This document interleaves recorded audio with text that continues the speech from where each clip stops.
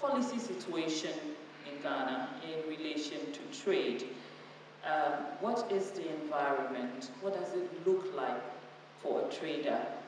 What does it look like for business people, for entrepreneurs? I think we formulate policies to enhance on productivity of a nation, to enhance on general well-being of the people.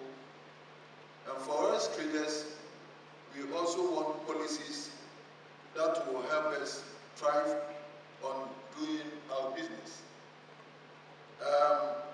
If you look at the general environment, economic environment that we find ourselves and the policies that are being made lately, then I would say that some are impacting positively, but majority of policies that are being formulated lately are impacting negatively on trading activities.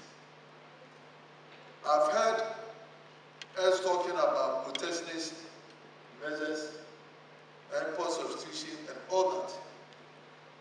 But I also know that without trading, there's no country. Industrialization thrives on vibrant trading sector, and no two ways about that. If you look at our even local settings, when you go to the villages, villages come alive only when there's a market day. I hope I'm right. Manufacturing does not end unless the goods reaches the final consumer. So we are very much integral part of production. And so we do not talk about industrialization without linking it up with trading, because we are the distributive leg of trading. And that policies that are structured to suppress trading means that we want to suppress industrialization itself. Are you able to give any insights, specifics? Is there any policy that has hindered? That has been the bane of trading, manufacturing, agriculture, and everything. And that if you have a monetary policy rate that may cost of borrowing extorsively higher, then you have killed industries, much as you are killing trading. We are talking about taxation. Excessive taxation kills industries. And that's, we are not competing with ourselves as only Ghanaians, we are competing with the rest of our neighboring countries. And so the kind of taxes that are being imposed every now and then on us, even the recent one, the 3 obnoxious taxes that were handed over to us, are all suppressing the trade that we do. If you look at our tax regime, the VAT, it's structured that it does not ensure uniformity.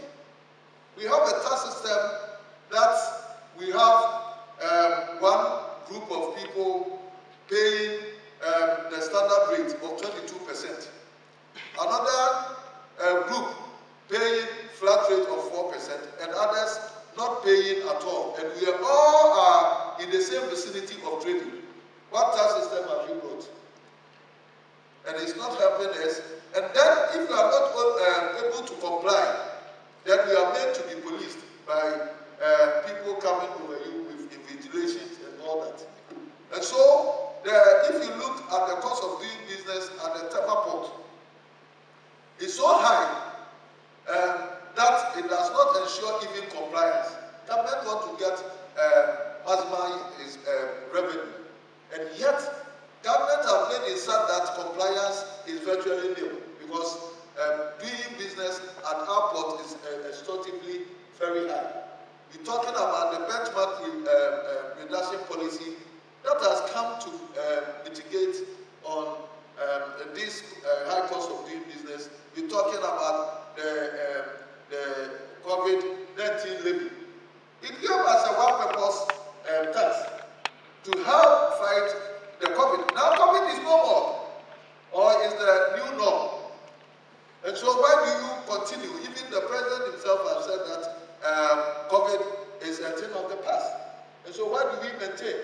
We have a special levy for imports of 2% that the previous administration brought and said that after the sunset, and that we are in a problem, and that after some time, when we are done with that problem, it will be taken off the table, and it's still there. And so all these things have compounded and make our businesses not competitive. Because we are in competition with Togo, we are in competition with Nigeria, and then the West Coast. And because of this, we are being edged out of competition. Not only the trading community, the importers, but also the manufacturers. And that's why we have to look at the excessive taxation that is being counterproductive. That we are not even relevant in the scheme of affairs of the Continental Free Trade, which have its headquarters here, cited here. And that our goods are not priced. If you talk about industrialization, it does not mean industrialization should be overpriced. Because you cannot overprice industrialization because you are competing with the rest of the world. If your produce is very high, quality is not low, then it might not be said that we are Ghanaians, that we have to patronize goods that are overpriced and goods that are of not quality.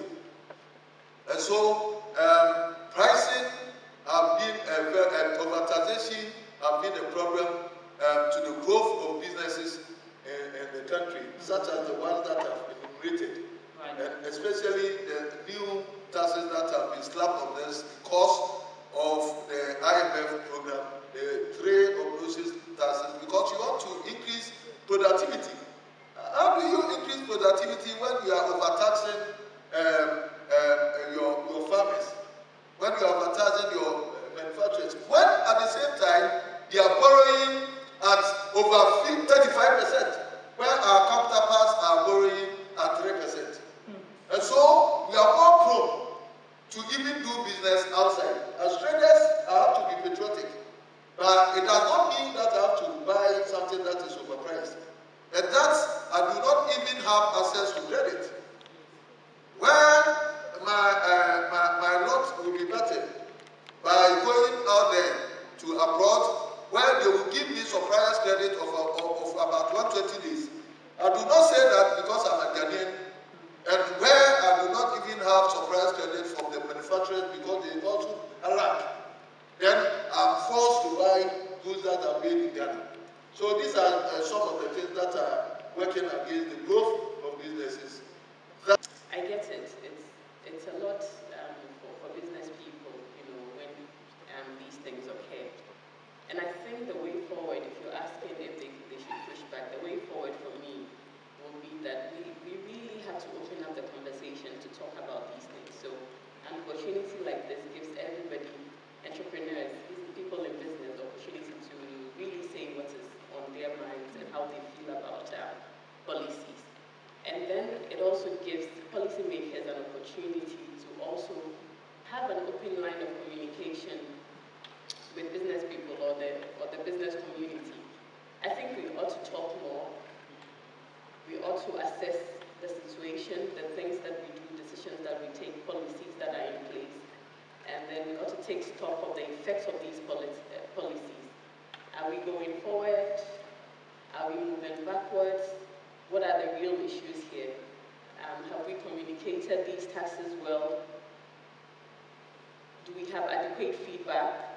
Because I think policy making is a continuum. It goes on and on and on. It's not stagnant. It's something that changes over time. So if you're asking me, I think these sort of conversations really open up and give us an opportunity to address these issues as we ought to. Right. The conversation can still be expanded, especially where these issues are concerned, the taxes and the cost. He mentions the policy rate, but I think there have been moments when government tried to reduce the policy rate, but at the time, the conditions in the economy get so difficult that reducing it is detrimental. So is there still an open way for the conversation to be expanded and these taxes probably amended? Is that still a possibility, or are we beyond that point? I'll come back to the Deputy Minister on that question later. But let me bring in Mr. Clement to say, Amako, we've listened to Dr. Obey. He never holds back because he feels the pinch as a business person. But from your experience, how have the socio-economic policies implemented in Ghana? There's no policy that has not been affected one person or the other. When you're asking of socio-economic policy, there are policies that are set up by government and the strategy to use with the limited resources to get the maximum benefit out of it. And so here, when you look at our limited resources, with ever-growing population and some other factors, there's a need for policies to address this issue as and when they grow, because population is not static. But then the policy comes from the government. It doesn't come from the private sector. So the government will have to find out the key policies that will address some of the socio-economic problems that we have. In coming out with some of these policies, I think I have to mention a few, like education policy, environmental policy, investment policy, etc., to address about 3 of them to show its impact on the private sector. We look at the labor policy, labor regulation. That has to do the laws that we, let me say, the labor has a right to strike. And is supposed to produce with the employers to make sure that they get the maximum output. There are certain times their rights affect some of the cost structure of every employer. Probably agitation for higher wages. Probably asking for some incentives that will have effects on the employer. And so if these policies are not well addressed, it can either have positive or negative, because then in addressing for that, you realize that the cost of production can go high and the profits that the employer should have gotten will go low, will not be maximized. And so every policy has something to do with it. Now, you also look at the environment, the environmental policy that addresses like pollution, etc. And these policies are supposed to make sure that we adhere to some policies that will not jeopardize the environment.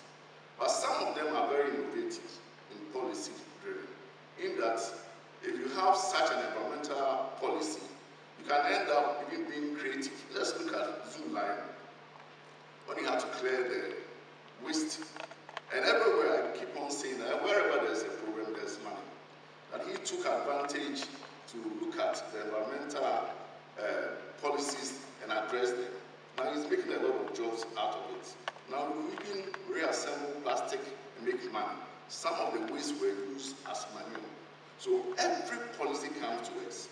We have trade policies like barrier restrictions that we don't even allow some goods to come into our country. Like what we are talking now with the import substitution that the government is talking about it. Now it means that we have to produce locally. We also want to know whether we have done the right thing to make sure that we have the capacity to produce. How are we going to go around it? If the policy works well, it depends on the fundamentals that we put in place.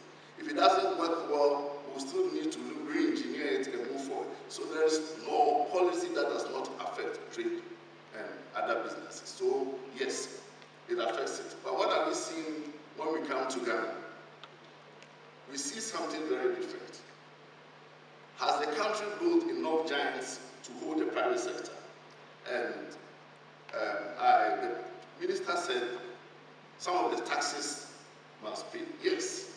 I think that for every nation to thrive, we must pay the tax.